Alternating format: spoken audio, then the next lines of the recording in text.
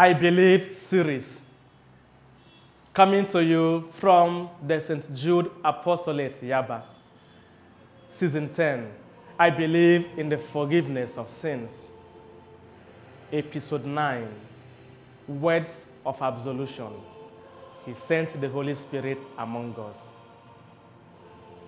Continuing our reflection on the words of absolution, we recall that the major reason why we are reflecting on this is that you may look beyond the priest to know that the source of the forgiveness received, the source of forgiveness granted and received at the sacrament of reconciliation is God and not the priest. God, the Father of mercies, through the death and resurrection of his Son, has sent the Holy Spirit among us for the forgiveness of sins. The work of forgiveness is the work of the Blessed Trinity. The work of redemption is the work of Blessed Trinity. The work of creation is the work of Blessed Trinity. That is why the words of absolution make reference to God, the Father of mercies, the death and resurrection of his Son Jesus, and then the coming of the Holy Spirit.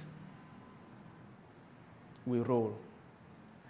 God, the Father of mercies, through the death and the resurrection of his Son, has reconciled the world to himself and has sent the Holy Spirit among us for the forgiveness of sins.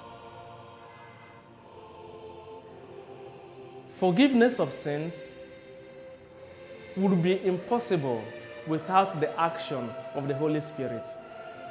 In fact, without the Holy Spirit, the death of Jesus would have been an event of the past. It would have been a one-time event. But it is the Holy Spirit, through his action, that perpetuates the death of Jesus, the event of the death and resurrection of Christ, that it is no longer what just happened about 2,000 years ago and ended there, but what happened that moment that went to the past before that time and was effective in the present when it just happened and remains effective even in the future, so that whenever we celebrate, whenever we recall, it is effective. It is through the power of the Holy Spirit. Jesus himself, before he began his public ministry, we see that at the beginning, during, and at the end of his public ministry, everything was under the power of the Holy Spirit. At his baptism, Matthew chapter 3, the Spirit came upon him. And in the temple, in Luke chapter 4, he proclaimed that the Spirit anointed him, that the ability to set captives free, to give sight to the blind, to proclaim a year of the Lord's favor, that all these activities will be under the power, under the anointing of the Holy Spirit. Before his death, he promised his apostles the Holy Spirit. And then, once he rose from the dead, he sent the Holy Spirit on them specifically for the forgiveness of sins. John chapter 20 from verse 19 to 23. Receive the Holy Spirit. Whose sin you forgive are forgiven. Specifically for the forgiveness of sins.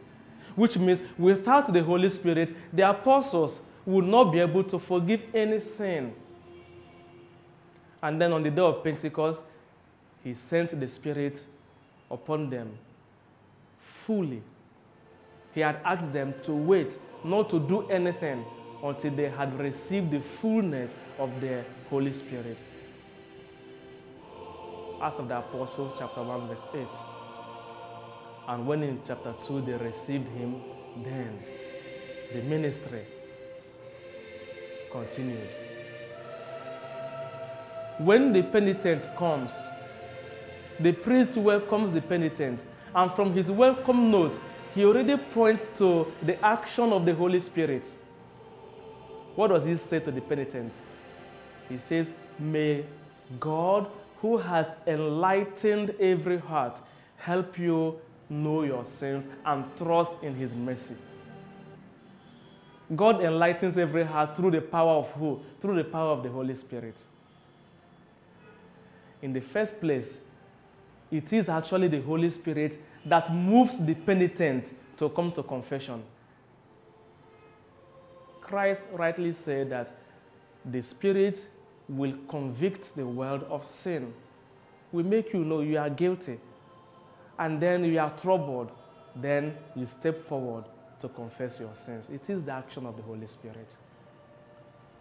Forgiveness given and received comes from God, the Father of mercies, the mercy of God, through the death and the resurrection of Christ his Son, and then through the power of the Holy Spirit.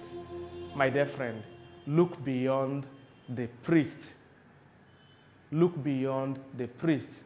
Look at the mercy of God made manifest in the death and resurrection of his Son Jesus, and then perpetuated and made ever present through the power of the Holy Spirit.